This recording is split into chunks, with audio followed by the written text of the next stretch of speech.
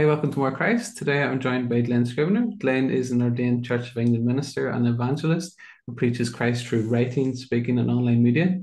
He's the director of and evangelist at Speak Life, an organization that exists to revive Christians, resource the church, and to reach out to the world with the good news of Jesus.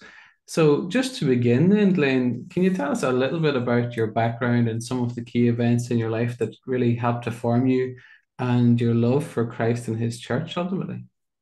So I grew up in Australia. I was part of a church-going home. I'm the youngest of three kids. My sisters are quite a bit older than me, so I basically had four mothers growing up. I think that formed me.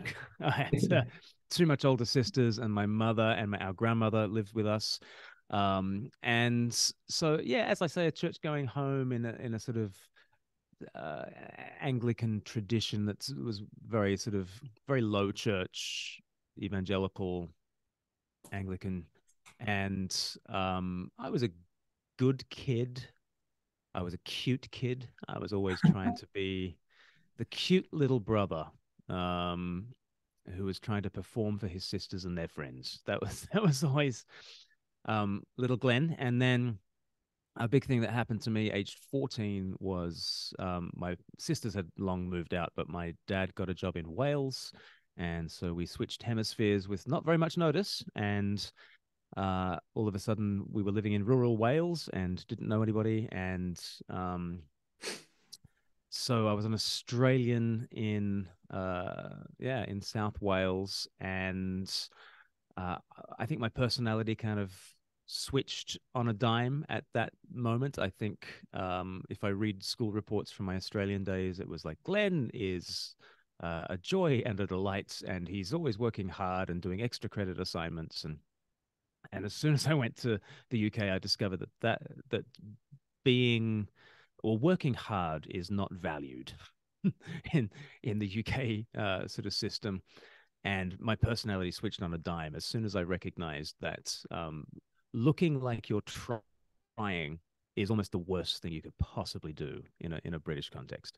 And so I did what every other Brit does, and I pretended not to work and um, did that whole effortless superiority thing, which is um, not a great look, but it got me by as a teenager. I think spiritually, I was again an earnest young boy who was told I was told by my youth leaders to give my life to Jesus, which I did 1,000 times in my teenage years, and I was constantly doing that. And that was kind of the my impression of what true spirituality is.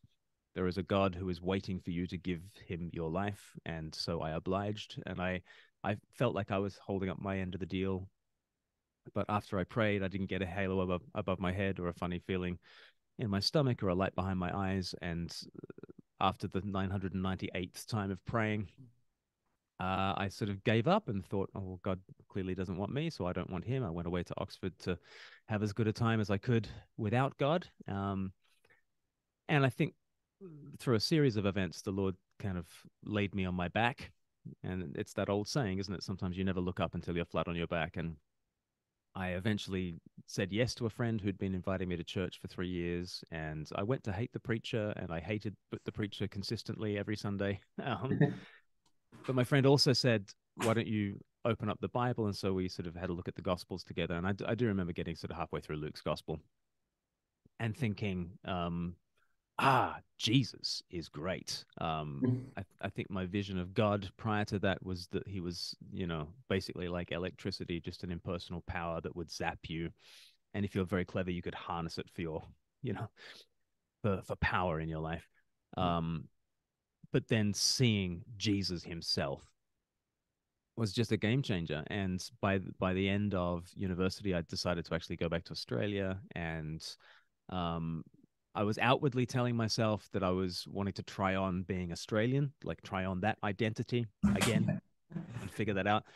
But on some level, and I was aware of it at the time as well. On some level, I also wanted to detach myself from the life that I'd made and try on my Christian identity as well. And I think that was really important for that. Actually, going back to Sydney and threw myself into a church there and just devoured the Bible, um, and that was all all in the 1900s, Marcus. But I do remember New Year's Eve, 1999.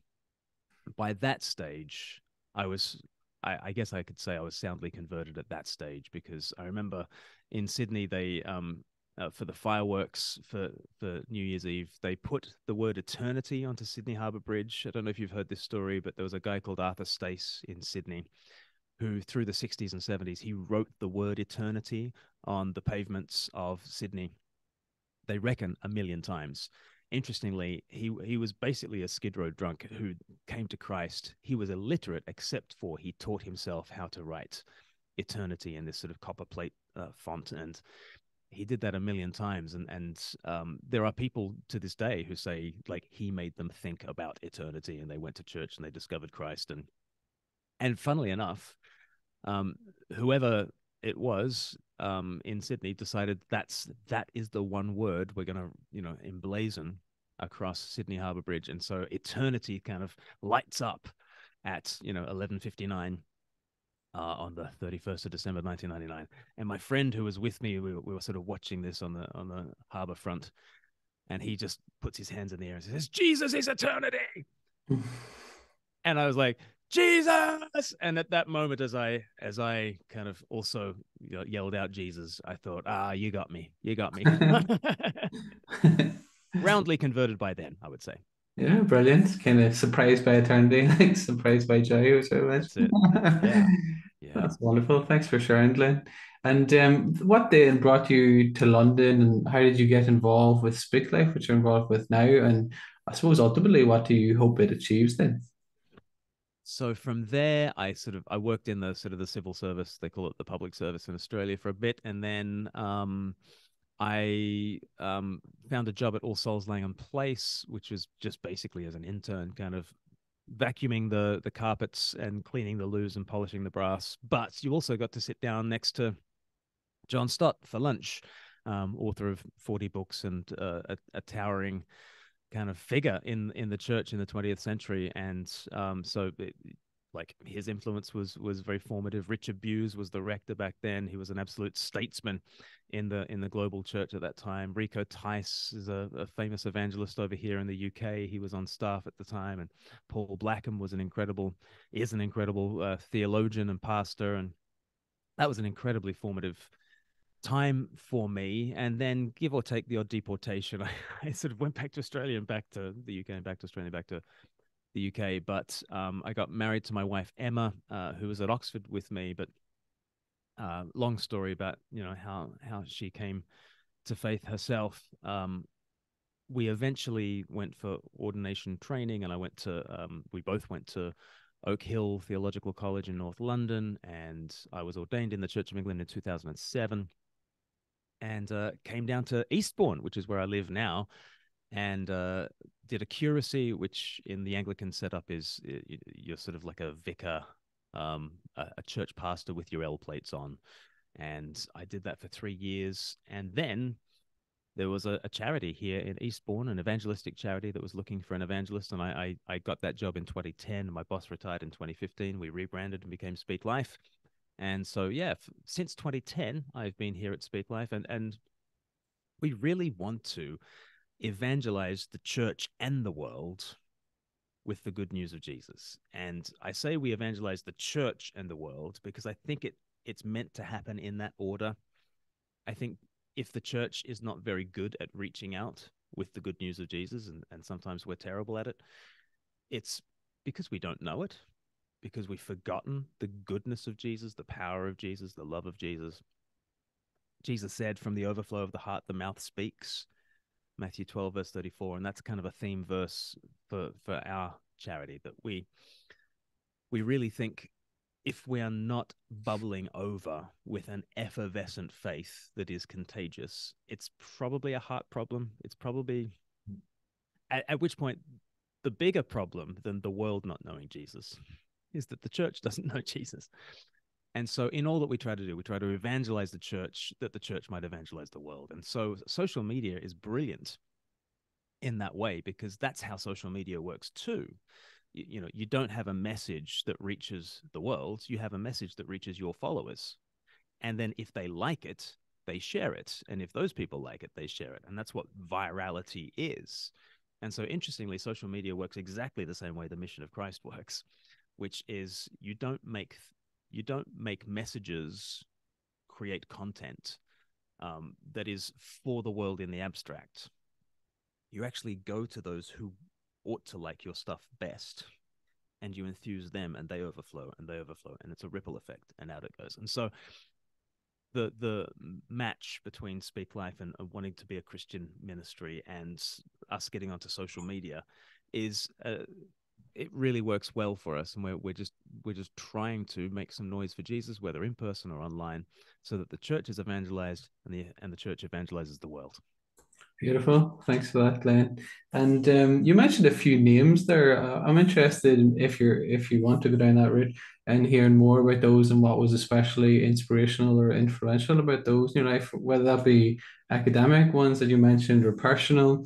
And as a second part of that question, or a separate question altogether, we might look at someone like Tom Holland's influence on your work, which I could be wrong, but it seems that he's provided some influence on you in the sense that he's written this wonderful book, Dominion, and he's shown how radical the impact of Christ has been on kind of Western civilization, so to speak, and transfigured our assumptions. And doubly, that element of speaking to the church that you just mentioned, I think he has seen in a different way, maybe, or maybe maybe it's the same way, that we need to return to the weirdness and don't conceal the weirdness of the church and trying to reach the world in the abstract and so on, as you suggest. Would you like to speak to maybe some of those points? I think what Tom Holland has helped us all to see is that it's possible to say the stuff that lots of Christians have been saying and to be heard by the world. So in lots of ways, one of the first influences that put me onto the track that helped me to write The Air We Breathe, which, you know, the short description of my book from last year, The Air We Breathe, is it's Dominion for dummies, and I'm the dummy. Dominion, that great book that Tom Holland wrote. But, you know, my book, The Air We Breathe, is sort of in the works since at least 2011, when it was the 400th anniversary of the King James Bible back in 2011, and lots of people were doing lots of things to sort of talk about the impact of the Bible on the modern world. And I read a book by Vishal Mangalwadi, an Indian thinker and writer, and his journey to Christian faith was really asking the question in India, why was the West so odd and prosperous? And he came to the conclusion that so many others outside the church and inside the church have discovered, which is it's absolutely Christianity. This is the Jesus revolution that has upended all our assumptions. And his book, The Book That Made Your World, was absolutely influential. That sort of started me on this track. And I loved reading Larry Seidentop's book, Inventing the Individual, which sort of talks about, from a political philosophy point of view, why do we have this liberal tradition at all? And absolutely, it's just Christianity that has given us these things. Or you think of Rodney Stark, who started his journey from a very secular point of view and became more and more Christian as he went on in life. But he would write books about the rise of Christianity, and then another book about the triumph of Christianity that was delicious to read. And David Bentley Hart, an Orthodox theologian and historian, wrote a book called Atheist Delusions, and that's a very like if you want a version of Dominion that is really spicy, and you know, if Tom Holland's book is more. If Tom Holland's book is more like morphine with a sort of a long, slow high, then I think Atheist Delusions is cocaine. It's and I loved all these books, but not a lot of them were sort of making headlines. Not a lot of them were making waves in the secular world, but absolutely Dominion has. In 2019, out it came, and I remember giving Dominion to my father-in-law, who's a history buff. Wasn't a believer at the time, and I thought this is ideal because he loves history. this will sort of nudge him towards Christian faith, perhaps, but it still sits on his bookshelf at home. And so I remember thinking I would like to get into his hands a book of a size that he would sort of pick up and read. And so, hence Dominion for Dummies. That's wonderful. Thank you so much, Glenn. And I most appreciated that book too. The Air We Breathe, How We All Came to Believe in Freedom, Kindness, Progress, and Equality. Great title too. And I'd love to speak a bit more about that recent book. I think it speaks to some of the central issues that we really do have to wrestle with, it, maybe especially in the English-speaking parts of the world. And like you, I was most impressed by Dr. Vishal Mangalwadi's book on how the Bible changed our world.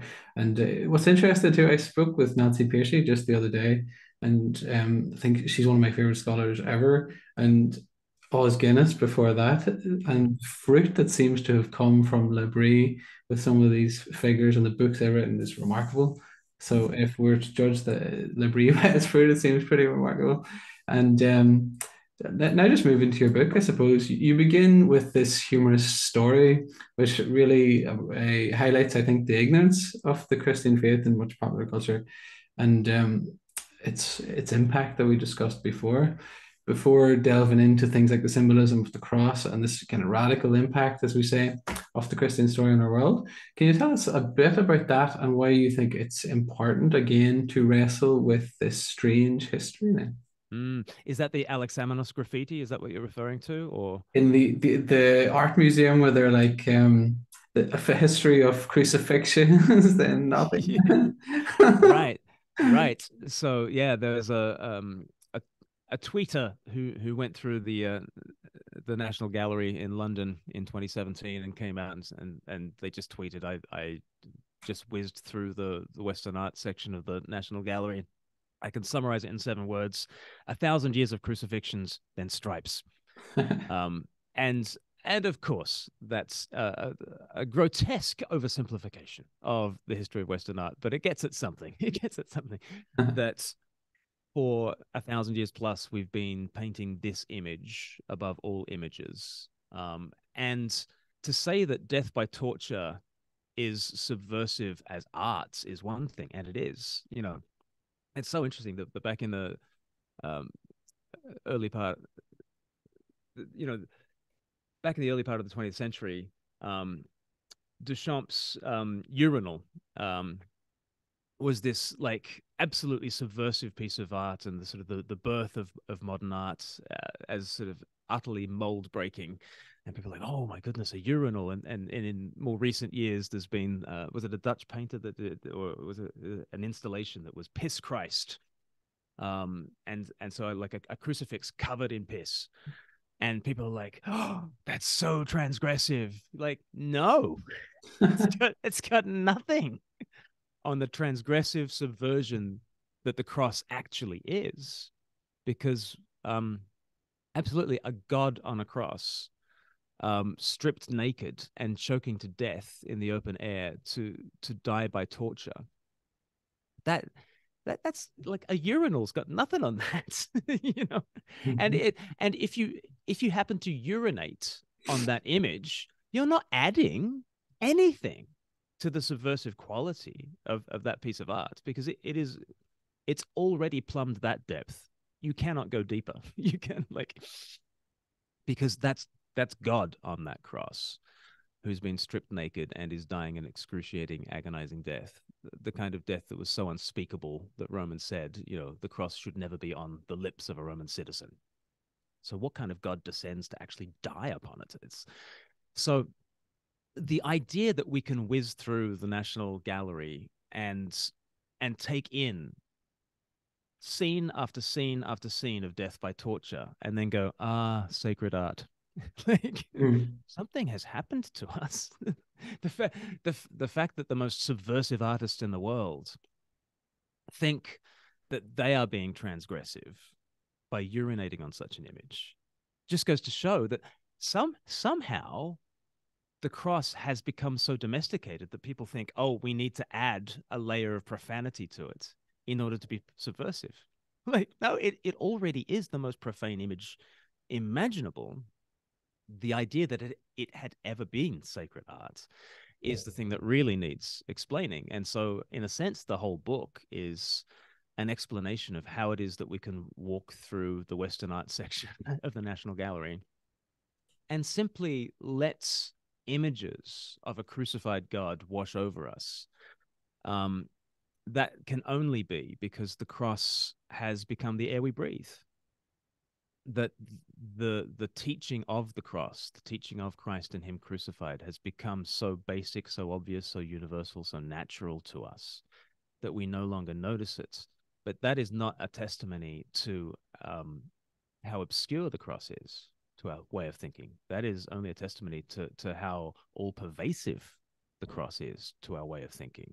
Mm-hmm. And so, in a sense, I'm trying to desensitize and then resensitize us to the cross, to the message at the heart of Christianity, which is God on that cross.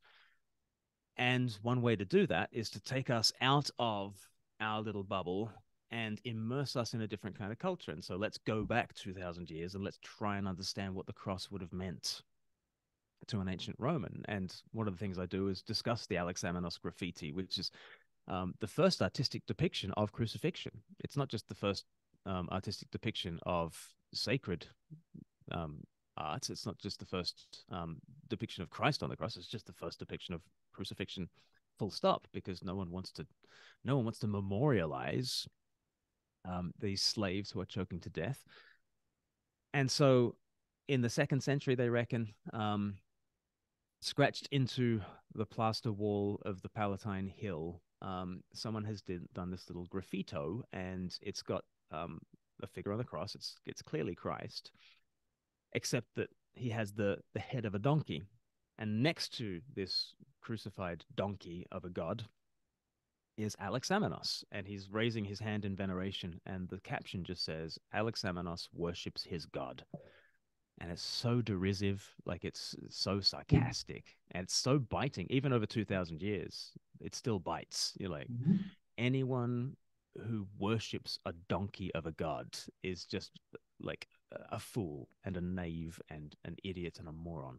And so I think we need to leave the National Gallery and put ourselves into the sandals of whoever that artist was that was, doing the Alexamenos graffiti, in order to get a measure of the difference Christianity has made. Like, how do we go from the Alexamenos graffiti to the sacred art of the National Gallery? And in a sense, it's a 2,000-year journey, and that's what I try to trace out. Oh, that's wonderful. Thank you so much, Glenn. There's so many things I love about that. I love this deconstruction of our chronological snobbery. I think return us to that sense of wonder, which is something I love about Chesterton and figures like that. And as I said, that radical thing. And I think it's a really interesting moment now that we're sort of breaking up out of those simplistic kind of polarities, say conservative and liberal and so on. And there's this focus on the radical Christian faith coming into the mainstream more with figures like Paul Kingsnorth, who we mentioned. And it's an exciting time, and I'm grateful that you've played your part in that. And one particular element of the book, which I think is most apropos to the current moment, is when you focus upon equality. So when many people think about equality, they think it's like this relatively recent notion owing its existence to the Enlightenment, probably at the earliest for many people. Maybe could you tell us a little bit what's wrong with that tale that people tell, and what might we learn about equality in a more integrated Christian context? I think people either think that equality is a recent development, or equality is just obvious and natural, and and if you would only, look at the data fairly, you would come up with some kind of notion of the equal dignity and value of all people in the eyes of the law or in the eyes of God. And so, like, for people who think that it's obvious, for people, here's how those two false notions come together in the Declaration of Independence, right? So you've got Thomas Jefferson framing this, and we hold these truths to be self-evident, that all men are created equal and are endowed by their creator with certain inalienable rights. Um, what's what's interesting is that when Thomas Jefferson wrote that, his original line was, "We hold these truths to be sacred and um, inviolable," or something like that. Sacred and inviolable. Let's go with that. It's sacred and something, but it's something like that. We hold these truths to be sacred and inviolable. And he sent it to his friend Benjamin Franklin for an edit. And the only thing I think that Franklin made a note on was, oh, it's clumsy to have sacred and inviolable. Let's just say self-evident. And so Benjamin Franklin's contribution to the Declaration of Independence was to say that equality is self-evident. Now, interestingly, neither of them were, Christian in any sort of confessional sense. Jefferson was a Unitarian, but not even he could deny that equal rights are a sacred value. Franklin kind of thought we need to found our concept of equality on something more certain than religion. We need to found it on reason. And so that's why he said we hold these truths to be self-evident. And so that might be where sort of people come along and just say, oh, it's an Enlightenment idea. Thank your lucky stars that we now believe in the self-evident equality of all people. But you just want to kind of sit Benjamin Franklin down and just say, well, in what sense is equality self-evident?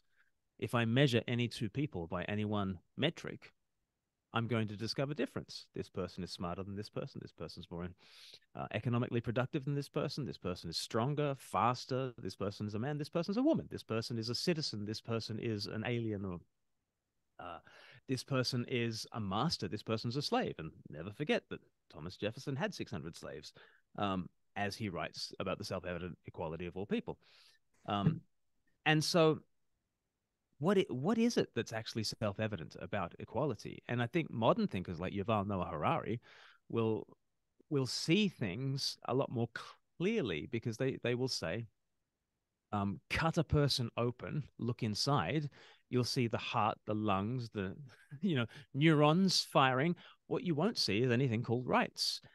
You can map a human's DNA, but that doesn't spell out the Declaration of Human Rights. Where do these rights come from? And even Jefferson thought they were sacred. Even Jefferson thought that they were through the Bible, as does Yuval Noah Harari, as does Tom Holland. And the idea that you can simply read the equality of all people off the data is absurd. And I mean, what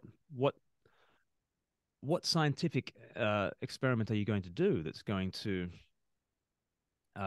grant the equal moral worth and dignity of all peoples? What logical argument are you going to make? And people sort of say, well, what about Immanuel Kant? And didn't he have a go in talking about the categorical imperative, and we should act in such a way that it becomes a rule for all peoples? Kant could only do that in the Enlightenment once the individual had been invented through the Christian Revolution, through this whole idea that we are souls before the living God, that we are, in the church, brothers and sisters, and there's no Lord except Christ. And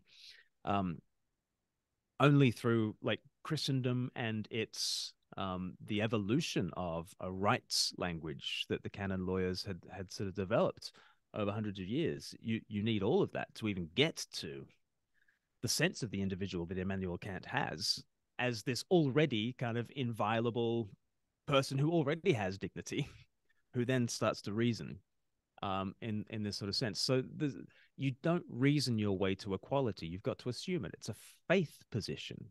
And at that stage, I just want to say to all my secular friends who think that they're not believers, no, you already are a believer.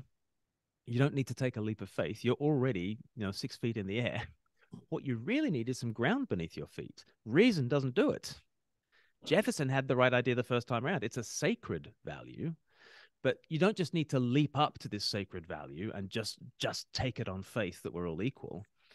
It's actually grounded in the God who's made us in his image And God the Son, who has become God our brother and earthed himself into our humanity, risen up again from the lowest place to the highest to invite us into his family so that we are all equals before God. There are reasons for why we can believe in human equality. But those reasons are reasons of faith. It's faith-seeking understanding. It's not reason in the abstract sense that Benjamin Franklin thought. So I hope that when I talk to my friends who don't consider themselves to be believers, I can convince them, A, you already are a believer. How about human rights? How about equality? Don't you believe in these things? But B, actually, the more reasonable way to hold that view is to believe in Jesus. So that's the argument I try to take people on. Oh, that's excellent. Thank you, Glenn. And that has certainly been my experience as well, coming from more secularist background and seeing after the fact these notions of progress and all these things that we take for granted. I remember some of my notions growing up I would have had a faith in the political order and socialism and so on. And it was only through coming to Christ and reading books like the historian Christopher Nash's History of Progress, The True and Only Heaven, that sort of deconstructed in me. So I appreciate that about your work. And I'm curious how this relates now to two dominant tribes, so to speak. Like you said, many people have this element of faith, this hermeneutic position that they start off with. So one would be on the side of equity and so on, and you see this probably typified, although they intersect and overlap in different ways. You see this typified in some ways by woke, quote unquote, people, and then you have this kind of new right position, this kind of Nietzschean neo-paganism, which has more of a war of all against all notion, and they recognize an order in nature and so on, but they fall into that trap. I wonder, how does a Christian understanding avoid collapsing into this kind of maybe suffocating notion of equity, where we all must end up in the same position? It must be mandated through the government or corporations or whatever it may be, and that kind of Nietzschean side. Does that make sense? Yeah, absolutely it does. And I think because of the success of the Jesus Revolution, um, certain Christian assumptions have become the air that we breathe. So that even if either of those sides have never set foot inside a church in their lives, they are thoroughly schooled in certain of the values that Jesus has taught. I go through 7 values in the book. I talk about equality, compassion, consent, enlightenment, science, freedom, and progress. And those become sort of transcendent values in our kingdom without a king. So without Christ, those values become divorced from Christ and divorced from one another, but they do become sort of faith positions that we just take for granted. And so you can't talk about equality without everybody saying, amen, brother. but in a secular sense, right? And so we're all just hurling Bible verses at each other. We've just forgotten the references. And in devolving from a Christian understanding of things, I think Christianity holds together so many different things. But let me point to 2 things that Christianity holds together, which is nature and grace. So nature, kind of the way things are, but they tend to fall and get twisted and perverted and fall into a certain kind of selfishness. And then there's grace, which is a kind of an intervention, a supernatural intervention in order to raise nature up to better than it deserves. So if nature is all about desert, grace is about equalizing things and giving you better than what you deserve. In the gospel, you cannot break these 2 things apart, because the word became flesh. You know, the supernatural one became flesh, earthed himself to our humanity, earthed himself to nature, in order to plumb the depths of our nature and our sin, dying the slave's death at the bottom of the heap and rising again to be Lord of all, inviting us into his family. But when he rises again, he doesn't leave behind his body. He doesn't leave behind his humanity. He doesn't leave behind nature. Nature and grace remain united in the gospel. when you step away from Jesus, those two things sort of come apart. And those on the left tend to go with grace untethered from nature. And so an intervention that equalizes all things so that all people can sit down at the feast together and everyone's got a seat at the table and all that kind of stuff, except it's less of a feast now. And instead of everyone having the same place around the table, everyone is able to get equally high up their own individual ladder, right? Very different vision of what equality looks like. Not we are all integrated into a family and a feast, shoulder to shoulder around the table, enjoying oneness. Far more it's, does everybody have the same? And so there's that sort of vision of equity that sort of happens.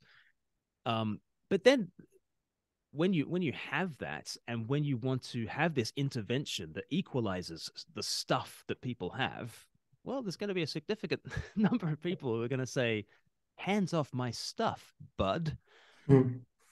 And what about liberty? You're giving me this equality stuff. What about liberty? What about my freedom? What about my choice? What about my autonomy? And you're going to have that more kind of right wing position, which emphasizes the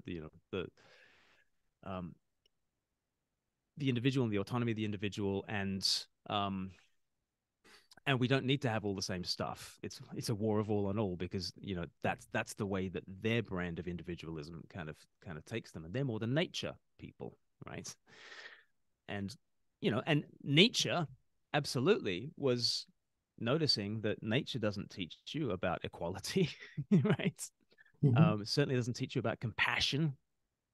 Compassion is more the sort of the value that sort of is named by those on the left, and sort of liberty and freedom is sort of more named by those on the right. But what we really want is the integration of these things, and what we really want to do is critique the atomization and the individualism that is fed into both of these things, and get people back to feasting around the table as brothers and sisters, rather than, as soon as you secularize that, and we're no longer brothers and sisters in the church, we're citizens in the polis, in this political reality, and then it becomes a grab for stuff. And there are some trying to get the grace thing done in a Christless kingdom, and there are some people trying to earth themselves to nature and respect nature, but without that gracious redemption. And that's kind of the war that we're in. And what I'm suggesting by saying come to Christ is, I'm not suggesting a middle path. I'm not being centrist dad here. Right? In fact, it's not like there's left wing and right wing, and those are givens, and then let's try and meet in the middle. It's like, you know what? These two things have devolved from this thing up here. And can we return to this thing up here, which is not in the middle between those two options, but is, I think, the original from which those other things have devolved. Oh, that's fantastic. Thank you for that, Glenn. And you sound like my friend Jonathan Pajot. What you just described there, I think that's most. I did a triangle. He's always doing the triangle. It's like a mountain, Marcus. It's a mountain. Oh my goodness, that's fantastic. Thank you, Glenn. Now it reminds me a lot too of as I mentioned before, I'm particularly deeply, indelibly impressed, at least I hope, by G.K. Chesterton and his notion of the virtues run amok, and it sounds like that's what you're describing. And Right. I was also struck quite forcefully by Ivan Illich's The Corruption of Christianity, and he's got this beautiful conception of the corruption of the best is the worst. I think that lends wonderful merit to your point. And I think we all would do well to wrestle with that and take it seriously. And You mentioned compassion there, so I want to return to that, and I want to look at that, I suppose, again, in contrast to this more nebulous notion of this kind of love for humanity. Compassion is incarnational. You have to get out and do it. Would you like to speak to that and what you learned in your studies about the nature and history of compassion and why it is so important for the Christian life then? think I've got a newfound appreciation for the Good Samaritan as I've thought more and more about it in the context of history, and just trying to imagine how the parable of the Good Samaritan is heard by various people. And so as you look at ancient cultures, if if Jesus was telling the story, or rather if Aesop was telling the story of the Good Samaritan, it would probably run something along the lines of, once upon a time there was some guy who was out late at night in a part of town he shouldn't have been in. He got beaten up and left for dead. Idiot. Don't be like that, moron. Okay. And that's I mean that is kind of so much of ancient thinking is about, there is a really cruel hierarchy of being. Know your place. Don't get ideas above your station, or things will come a cropper, and that's very much, know your place is sort of the wisdom. And you think of something like stoicism as well. Uh, so much of that is just working within your limits, and there's the limits of mortality, and there's the limits of you being finite and whatever, and um cut your cloth to that. Think your way into the limits that you have. Don't burst those bonds, um or else you're going against the grain of nature. You'll get splinters. And so an Aesop's fable is very much, yeah, people get beaten up. Try not to be that guy. Um, then put yourself into the sandals of a Jewish person listening to the story. The guy gets beaten up, and then the priest goes by, and he's got a job to do. And the law is very clear about things that make that priest clean and make that priest unclean. And very few of Jesus' hearers would have thought that there was much wrong with what the priest did. And then comes the Levite, who is another member of the priestly caste, and he passes the guy by on the other side of the road. And justice is, in that understanding, justice is about obeying the law and sticking to the orders that have been given to you. And when you put yourself into the sandals of an ancient person, it's really hard. It's really hard emotionally to inhabit that world, because instinctively, when we see these people pass on by on the other side of the road, we know that's the worst thing in the world. They weren't compassionate. Are you kidding me? That is the worst thing in the world. At the time of recording, 2 days ago, Arsenal Football Club put out a video of a young girl. She must have been like 8, 9 years old. And she was visiting Arsenal on a game day versus West Ham. And she and her dad got a shirt, and all the Arsenal players like signed her shirt for her. And the video is less than 2 minutes long, and it's had nearly 10 million views. It's only been up for a couple of days. Why has it had nearly 2 million views? Because everyone has been quote tweeting this video, and they are all appalled that none of the players looked her in the eye or spoke to her. They only signed her shirt, and most of them had earphones in, and they were listening to whatever they're listening to on Spotify, their Eye of the Tiger playlist, and getting into their game mode. And obviously their agents sort of said, hey, go and sign this girl's shirt. And so what? Okay. And so they go and sign the shirt, and off they go. But no one paid mind to the little person in their midst. No one was gracious. No one was compassionate. Nobody stooped to say hello, to be personable, to share their face with this little girl. And like the amount of outrage that people have at these footballers who had a job to do, and like, but an ancient person would not understand the outrage. An ancient person would just be like, they've got a job to do. Of course they walk on by on the other side. Of course they're like, no harm, no foul. What did they do wrong? Show me the transgression. And yet, literally 10 million views of people getting outraged at this because they're basically watching the priest and the Levi walk by on the other side of the road. Right? Mm-hmm. And that's how ancient people would think, no harm, no foul. I just finished reading a book by Sharon Dirks, and she has written a book called Broken Planet, and she just shares a whole bunch of stories of people who lived through natural disasters, whether it's the Haiti earthquake or the Boxing Day tsunami or various hurricanes that have happened. And very interestingly, in other parts of the world where these things happen, she basically asks aid workers, what was it like being out there? And they all testified how difficult it is in those cultures to raise money for relief from those natural disasters, because in those cultures they're all like, well, Allah seems to have willed their judgment. Why would I help again? Mm-hmm. Um, or if you have a karmic view of the world, well, they get, there's desert happening. Who are we to intervene?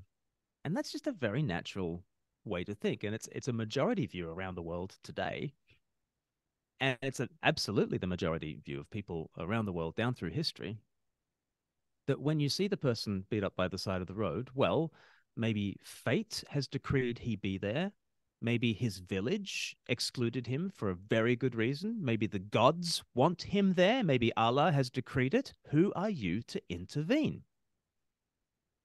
And then comes the Good Samaritan, and the Good Samaritan intervenes. And this is what is amazing about grace. Grace comes into nature and disrupts, and grace takes it upon itself to reorder something that you find naturally, and that is, there is the revolutionary aspect of Christianity. That is why Tom Holland looks at Christianity and calls it the most disruptive, the most influential, the most enduring revolution in human history. There is an intervention that comes in and says that princes should be cast down from their thrones and the lowly are lifted up, right? Mm-hmm. And the last shall be first and the first shall be last. And there is this equalizing tendency within Christianity, and there is this compassionate drive to move towards the weak and the lowly and the marginalized and the last and the lost, and that's what the Good Samaritan embodies. And of course, the Good Samaritan is Christ, basically, in the story. He has compassion.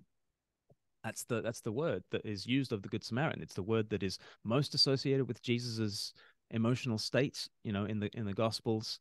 No one else is said to have compassion. It's this word that means gut-wrenching pity, stomach-churning love.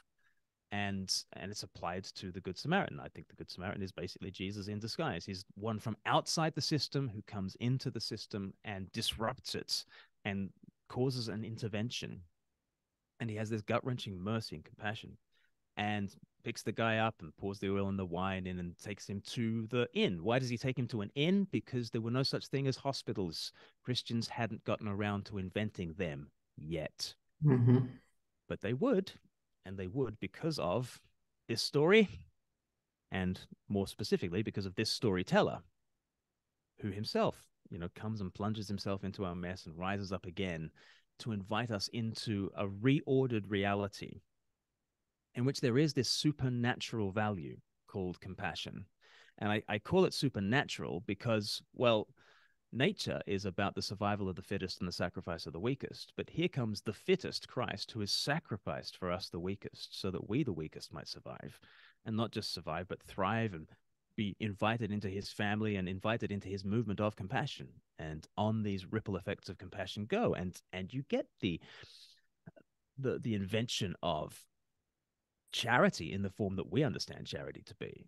And you get the invention of orphanages, and you get the invention of hospitals, and education for all starts to be this principle, and moving out towards the weak and the poor, and then in the Middle Ages, this kind of conception that, what, the poor, it's not just that the rich have an obligation to give to the poor, it's the poor have a right to provision and protection from the rich. They, in themselves, there is an inviolable dignity to them, and it all starts with this compassion revolution.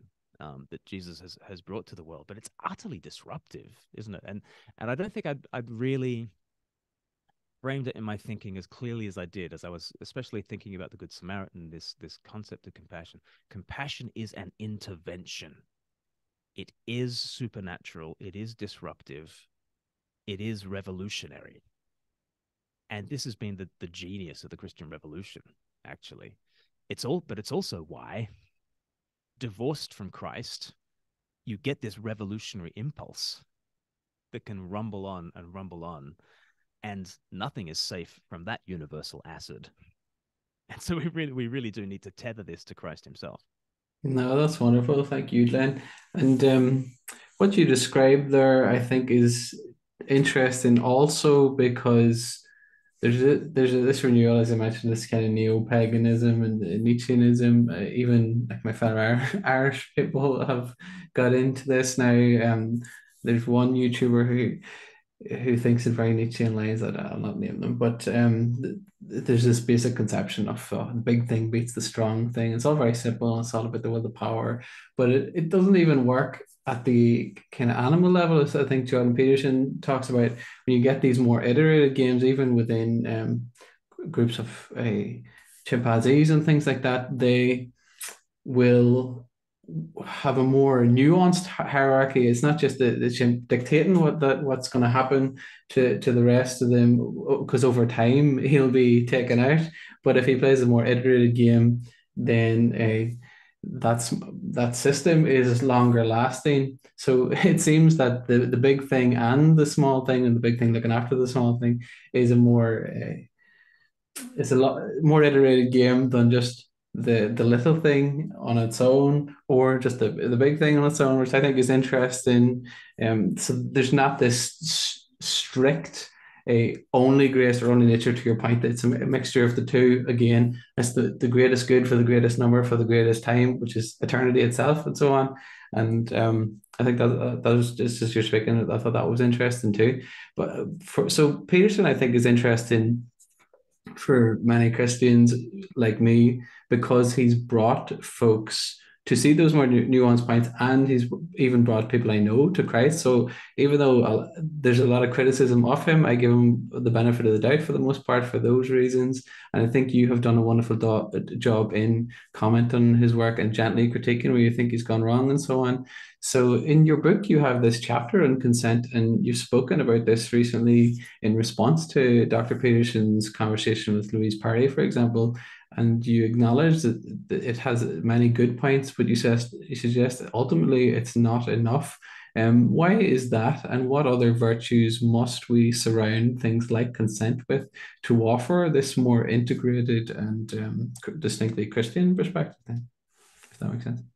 Yeah. Okay. So moving the conversation to consent, which is the sort of third value that I talk about in the book, and so equality, and I especially major on Genesis and the Old Testament, and then compassion, and I major on Christ and the Gospels, and then consent, I major on the early church, because I'm also doing a history from Genesis to George Floyd, as well as going through the 7 values. And consent is really to talk about the Christian sexual revolution, because when you think about the sexual revolution, you usually think of the swinging 60s, and I want to take us back 1900 years before the swinging 60s to the revolution that actually built our moral sensibilities about sex and sexuality and marriage and family.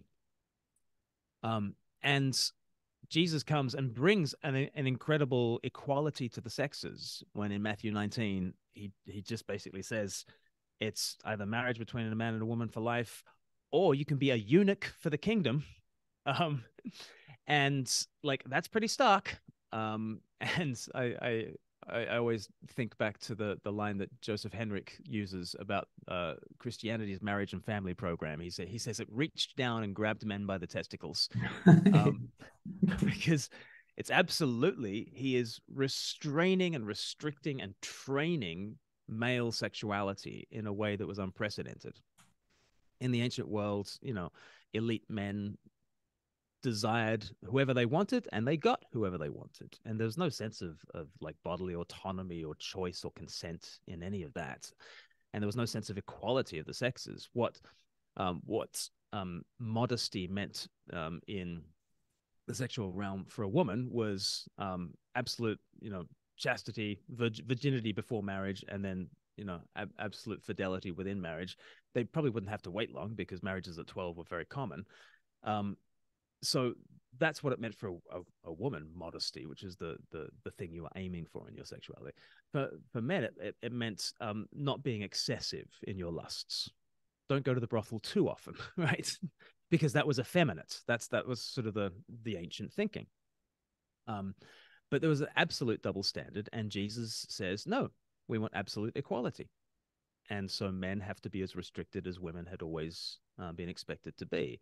And they are to train their sexuality in marriage. Or if not in marriage, be a eunuch for the kingdom and actually live for Jesus in a way that can, transcend your sexual desires, which is a really stark statement into an ancient world where your real hope at a legacy beyond death was your progeny. And so he's like saying, well, no, because you trust in Jesus, you trust for eternity, right? You don't need progeny. You can work for the kingdom. And so there's that radical aspect to Christ's teaching on sex, that he gives this incredibly dignified space to singleness. I think so there's that position for singleness, but then there's marriage, and that's the one place for sexual expression, says Jesus, says the Christian tradition. And I love Kyle Harper, a historian who wrote From Shame to Sin about Jesus' sexual revolution. And he says, all the diffuse erotic energy of the world is to be cramped into one frail, sacred union. And that's the Christian sexual ethic, to restrict, restrain, and train, especially male sexuality, and tie the man to his woman and tie him to his offspring. Because there's nothing in nature that ties a man to his offspring, right? Pregnancy ties a woman to her offspring. The man is not so encumbered by nature. You have to have something gracious. You have to have something from outside nature to train and restrain the man. And marriage is it, and so this huge view of lifelong monogamy between man and woman starts to be the incubator for all sorts of things.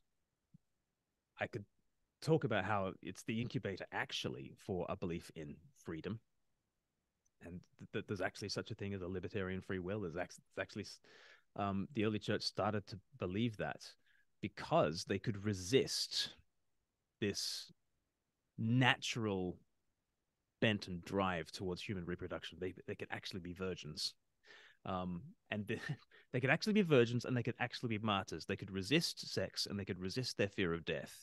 They were the freest people on the planet. No one had ever seen anything like Christians, precisely because they were virgins and they were martyrs.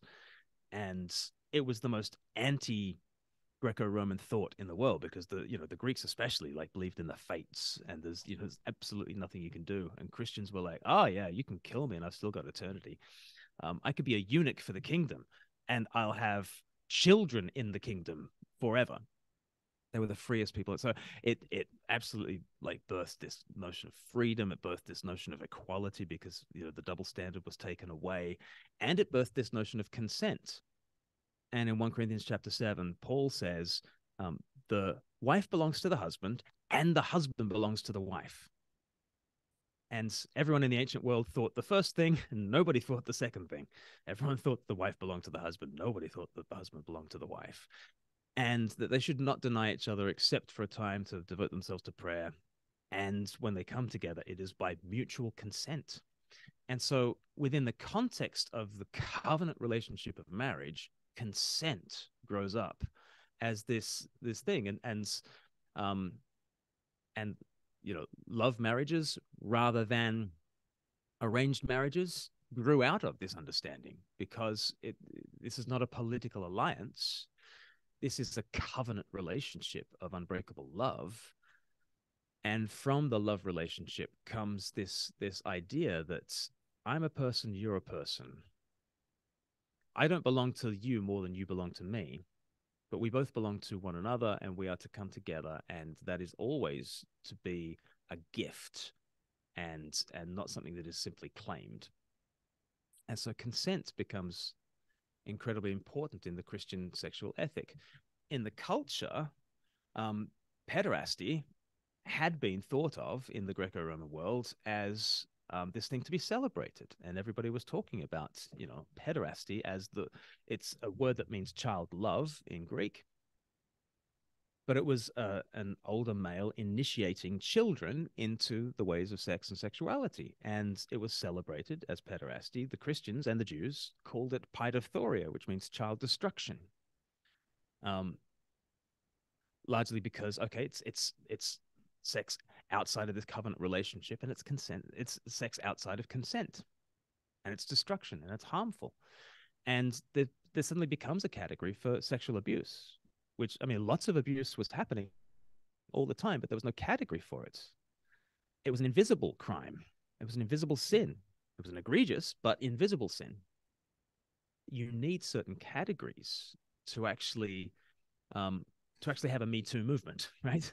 If you want to see the egregious evil of domination and exploitation in the realm of sex, then you need to have views that human bodies are much more like temples than they are like playgrounds, and that marriage is this cosmic kind of presentation of these eternal gospel truths, and like the romance between Christ and the church. And you need to think that sex is significant, and you need to think that male and female are different but equal, and you need to think that sex is a proclamation rather than recreation and things like this. And so what I love about what Tom Holland, did at the end of Dominion is point to the Me Too movement and just sort of say, hang on, why are we outraged at a Harvey Weinstein? We ought to be, but why? And like, it's surely because he's transgressing. He's transgressing some profoundly Christian notions of what sex really is, and therefore pressing into that issue of consent, of why that is important, actually gets you to some really profound issues about the human person, but more than that, about equality and about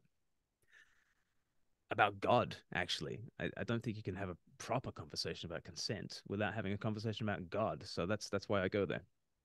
Well, that's brilliant. Thank you so much, Len.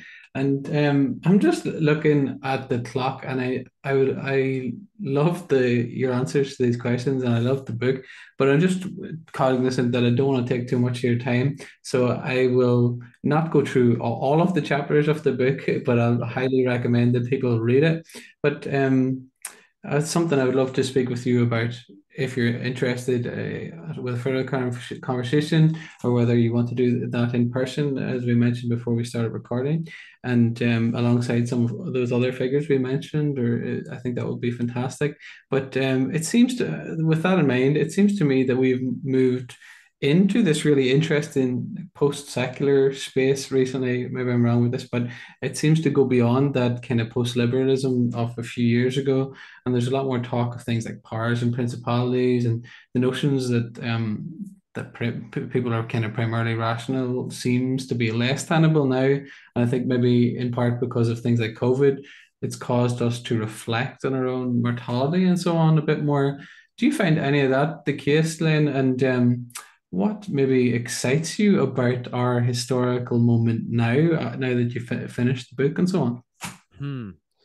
A few years ago, it was before COVID. I went to see Jordan Peterson speak in person in Oxford, and I went on a day that the Facebook reminded me that 10 years earlier I'd done a debate in Oxford against Andrew Copson, the chief executive of the British Humanist Association. And it was sort of right in the middle of the new atheist moment. And it was a lecture theatre. It was absolutely rammed full of people. It was people standing up around the edges of the room and out into the corridor. And it was a very febrile atmosphere. And I was one of the only Christians in the room. And I've got a perverse personality, because I quite liked that. I found it quite enjoyable, and especially because when Q&A came, all the questions were for me. And so I just got to speak for quite a long time, actually. But that was 10 years earlier. That must have been like 2009 or something.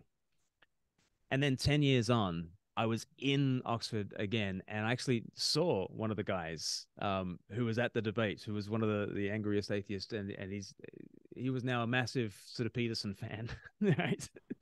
And he jumped onto that bandwagon, and I'm not saying that necessarily means he's headed for the kingdom, but he's in a very different place, and look across the room, and there's Alex O'Connor, otherwise known as Cosmic Skeptic, the big atheist YouTuber, and he's sort of listening in, and I think even when you look at an Alex O'Connor as an atheist YouTuber, I think he's in a different position to someone like a Christopher Hitchens, who was a massive influence on Alex and continues to be an influence on Alex, but he's in a different place and he's making different arguments, and I think we've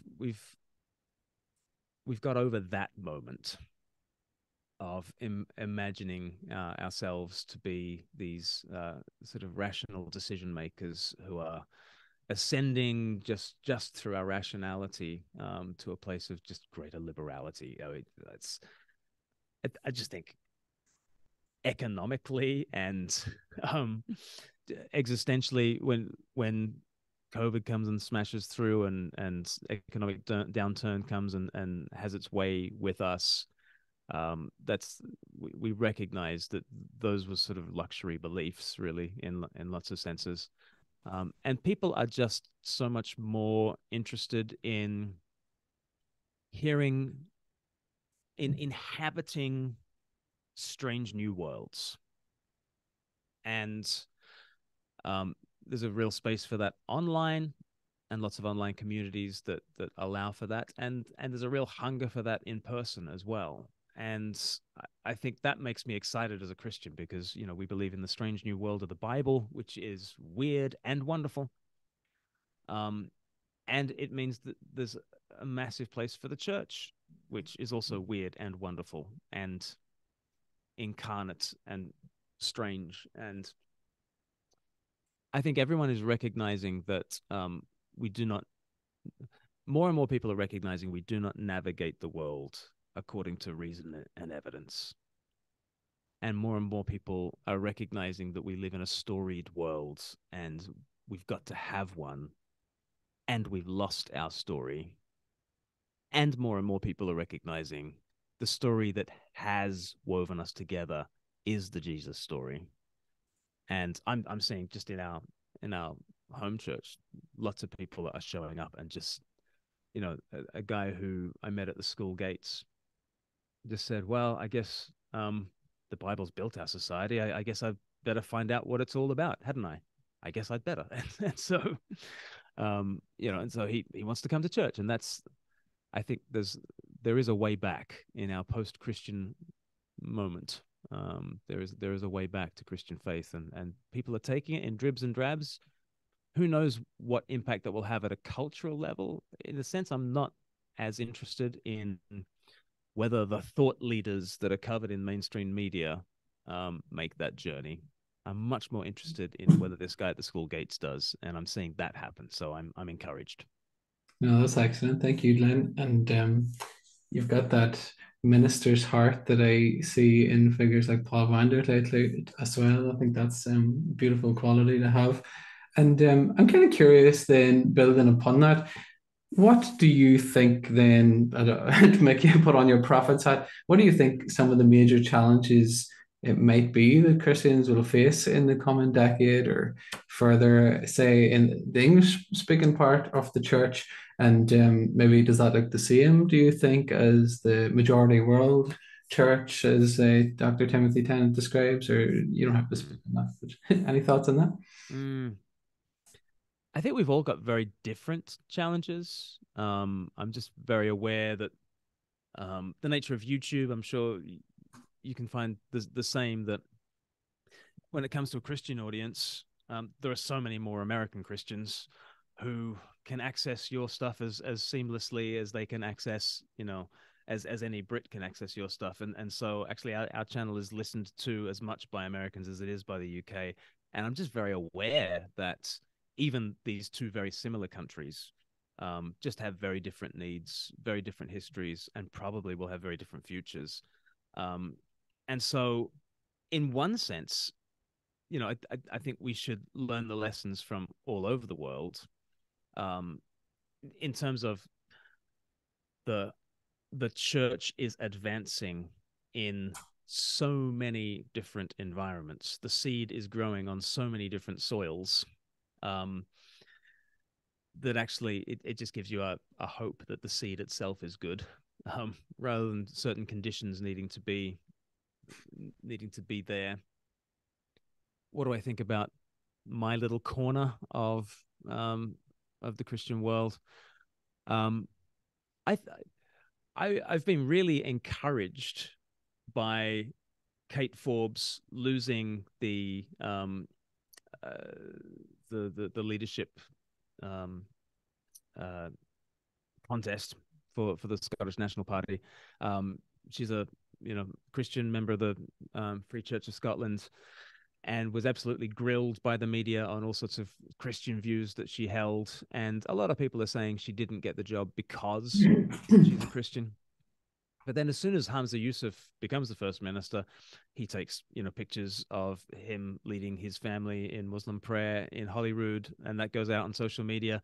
And you just see, you can just see the rest of the world going, oh, there's lots of people who are very different. And if I really believe in diversity, and that means, okay, Muslim prayer in Holyrood, and we're not so much of a hypocrites that we then won't allow Christian prayer to happen. I don't think, right?